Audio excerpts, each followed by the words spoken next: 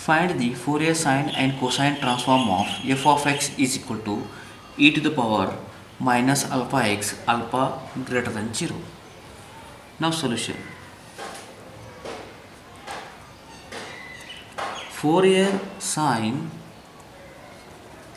and Cosine Transform are given. So solve one by one. First sine, fs of u is equal to integration of 0 to infinity f of x into sine ux with respect to x. Okay. Now integration of 0 to infinity f of x is e raised to minus alpha x into sine ux with respect to x. Now we know the standard formula. Standard formula is integration of e raised to ax into sine bx. This integration is, after integration we get e raised to ax upon a square plus b square into a sine bx minus b cos bx. This is a formula. So using this formula,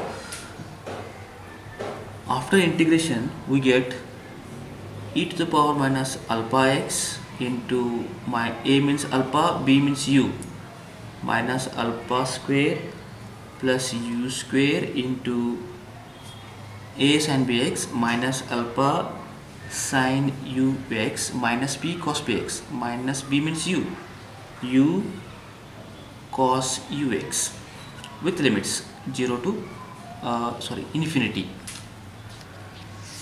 Now first you put upper limit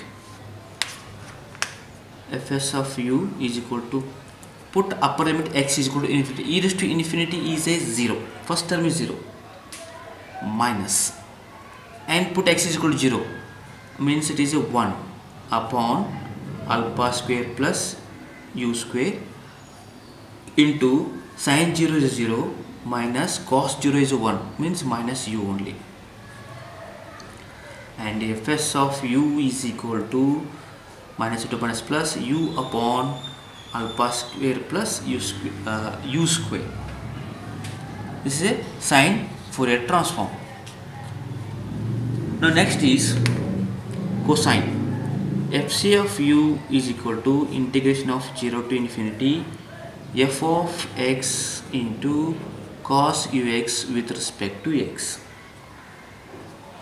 Okay, now 0 to infinity f of x is what given, e to the power minus alpha x into cos ux with respect to x. Now using standard formula is integration of e raised to ax into cos. The first one is sine, this is a into cos there, cos bx with respect to x is equal to e raised to ax upon a square plus b square into a cos bx plus b sin bx. Okay, now a means minus alpha, b means u. After integration using the standard formula, e raised to minus alpha x upon minus alpha square plus u square into a means minus alpha cos ux plus b means u sin ux with the limits 0 to infinity.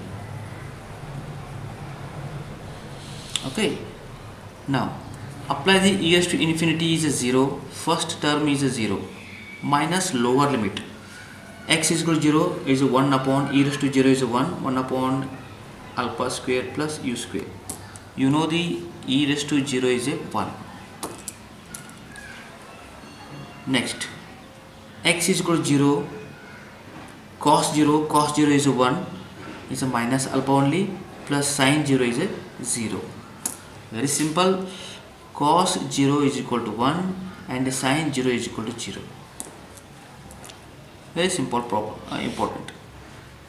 Next, open the bracket minus minus plus Fourier cosine transform is alpha upon alpha square plus u square. This is required sine and cosine transform.